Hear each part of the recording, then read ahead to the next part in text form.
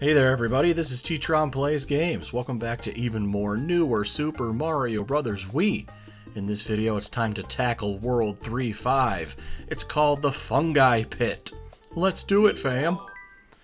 And also, hey, I beg your pardon for the, what has it been, like a week and a half, 2 weeks of hiatus there, without another update to this series, or basically any series for that matter.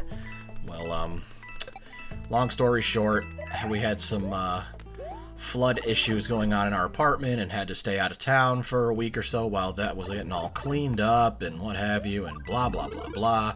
That's just boring details you don't really probably care about, but that's just to quickly explain why I haven't been around on YouTube in a hot minute, or a hot 2 weeks.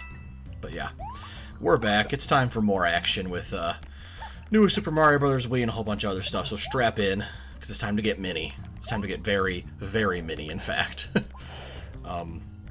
You may not be able to tell, but definitely when you're Mini Mario, your jumps are floatier, so be prepared for that.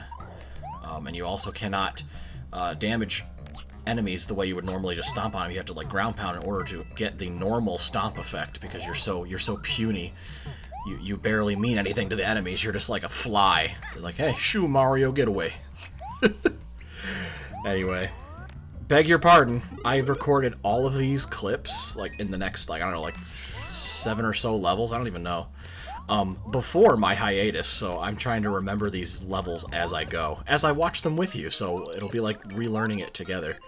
Because as I've already let you know, I do this series in particular in post-commentary fashion, just because I feel like it's easier to do so when I can finally get a clean recording instead of having to like re-narrate for a bunch of times every time I'm trying to figure out the ins and outs of each individual stage of this hack. Just kind of how I roll with it. Woohoo! This is short and sweet. Just make sure you're Mini Mario still, and you can reach the second star coin nice and easy by sneaking into the mini pipe. And so yeah, if you get the yellow switch way back in like video, I don't know, 10, I don't know. That'll be a lucky guess if I haven't gone back and looked. But if you have the yellow switch tripped, you can access this area, which, like, as much as it looks like it's a cool hidden area, I mean, it's lets you see your acrobatic, floaty jump skills, but there is no third star coin up here. It's just kind of for giggles. I actually wouldn't recommend getting that mushroom. I think getting the third star coin is technically possible while being Super Mario, but I think it's also just as easy to get as Mini, so I don't really think it matters. Because coming up here, you'll see some ground with basically some narrow gaps in it, like right here. And so yeah, you could take the lower path as regular Mario, and it's a little bit more dangerous because you're closer to the pit, obviously, but if you're still Mini Mario, you can squeeze in there and get it the easy way. The easy peasy lemon squeezy way. I like that. That's a clever little hidden tunnel there.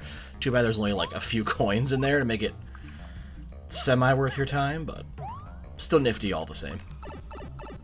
Oh man, T-Trom, if you stayed on screen for like maybe 2 more seconds, that Koopa shell would have gotten all the way to that extra Koopa, and it would have made for a cool effect. Oh well, what are you gonna do? Alright, not too complicated of a level, but still fun to kind of see that floaty Mini Mario jump stuff in action. It's nice to have a whole level centered around it. Alright, for more of my nerdy ramblings, feel free to drop me a follow over on Twitter at ttrom_actual, and until the next video, take care of yourselves, stay safe, and have a fantastic day.